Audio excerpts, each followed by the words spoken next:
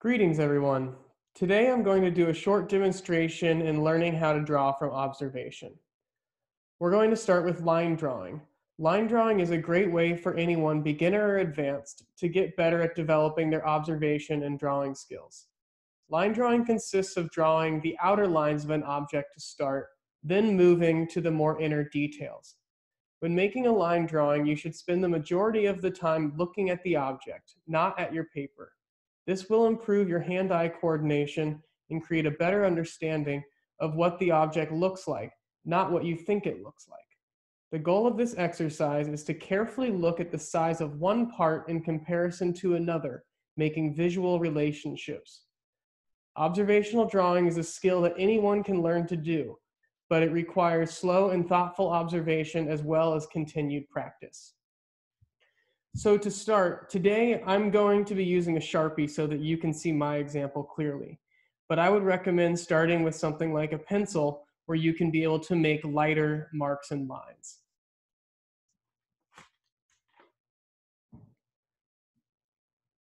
It's really helpful to keep your hand loose and to start with light lines. Once you like the placement of the lines and it looks more or less accurate, then you can go over it and embolden it.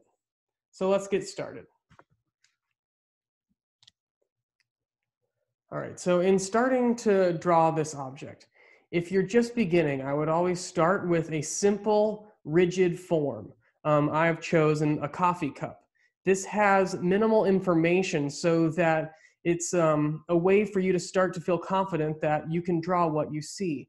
As you get better, you can start to create drawings with using objects with more information, like maybe a pair of scissors or a salt shaker. And once you feel like you get better, then you can keep putting the pieces together with objects with more information.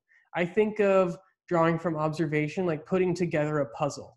It's fairly easy to put together a puzzle with only 50 pieces, but it's a lot harder to put together a puzzle with 1,000 pieces. So let's get started. As I mentioned, in starting out, we want to start with the outer lines. I'm going to start with where the handle meets the mug. I'm not making one line, but I'm starting to kind of be sketchy and moving around the object in a way where I can start to really look and put together the pieces of information that I'm seeing.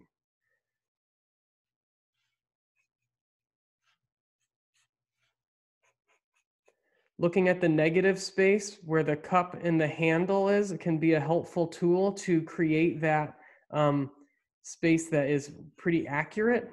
And then you can go in and tie in the positive space to make it actually look pretty realistic.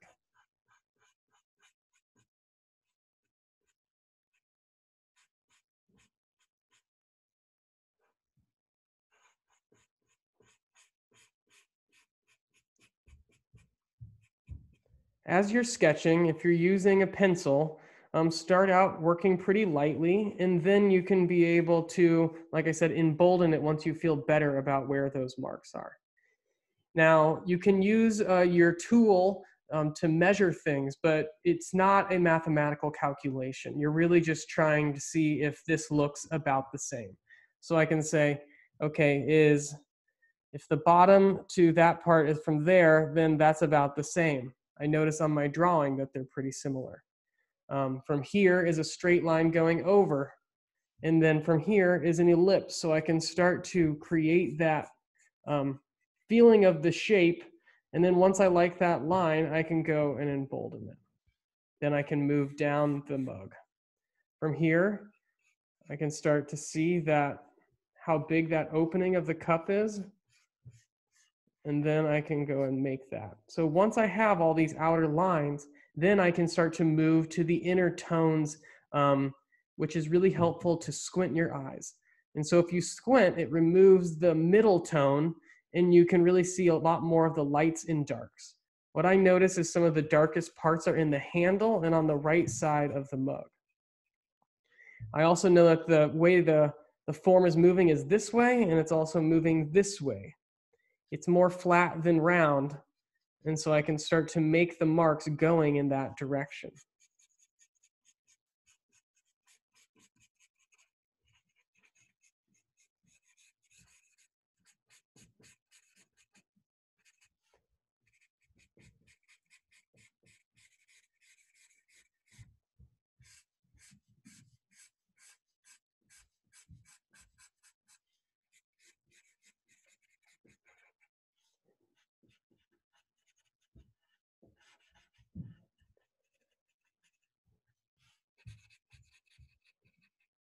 Creating the tone will help the mug become more volumetric and less flat.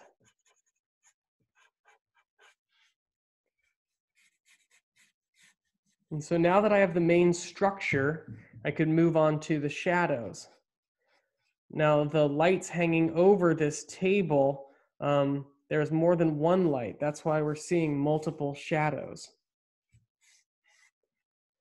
Then I can go in the same way I put the paper here so you could see the shadow underneath it. And you can also see where the paper cuts through the object so that it looks like it's sitting on a surface. It's not just floating.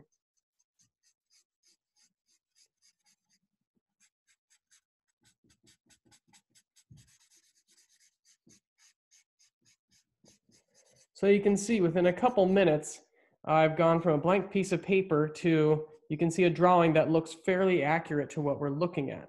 Now I noticed that the drawing of my cup and the actual cup are a little bit different. The drawing's a little more long and the cup's a little shorter. So that's something that I could adapt if I were to draw it with a pencil, where I could go over those lines, erase them, and then embolden the lines that look more accurate. After you do a drawing and you feel like you're getting the hang of it, you could move on to an object with more information, like a scissor.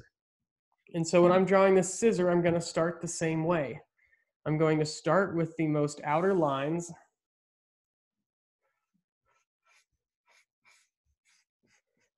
But because there's more information, I'm going to start kind of making little tick marks to where I'm placing where I think that the next piece will go. That'll help me get back to the point of origin so I know that that's where it is. And then I'm not going to do it yet, so I can modify it to see if it is actually there.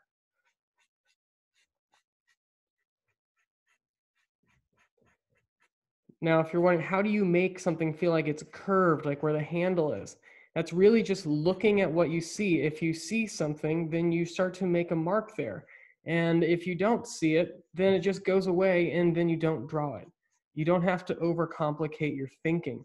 It's really just noticing about what you see and what you don't and trying to translate those relationships of what you see onto your paper.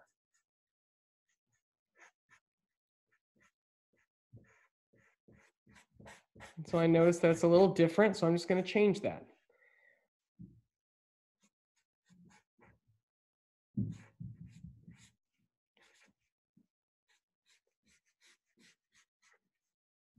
Still moving my drawing tool in kind of a light and sketchy way, just to really see if it's there. And that then I could start to make some corrections and start to move in with that tone.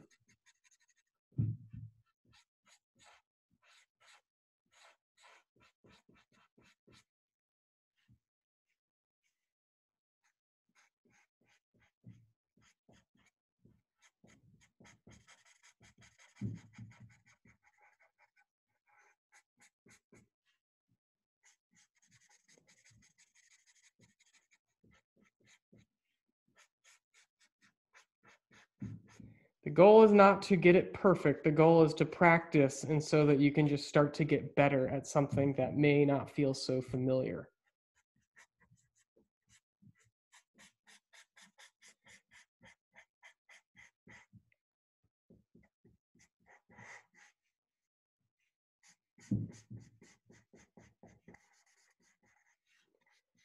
So then once you have the object to look fairly accurate and realistic, notice that it only takes a couple minutes. Then you could move on to kind of the shadows. So I could start here.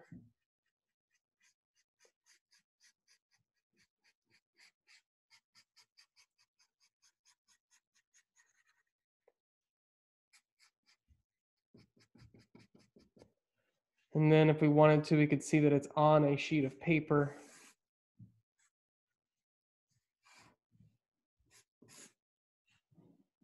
So now within a couple minutes, I already have something that you can clearly tell is a scissor. If I were to move on to another object, you can move on to something like a salt shaker. Now, when you have something that looks like a square or rectangle, then I would just really keep looking and noticing where these points are. It's not about making sure that it's mathematically perfect. It's mostly really just putting the information down and trying to translate those scale relationships to the best of your ability. I hope that this was helpful. Don't get distracted at like if you don't like a couple lines, then starting over. It's always hard. The hardest part is at the beginning, and that if you just have 5 lines, once you have 20 or 30 lines, you won't notice those 5 lines as much. Keep it up, and I hope you have fun.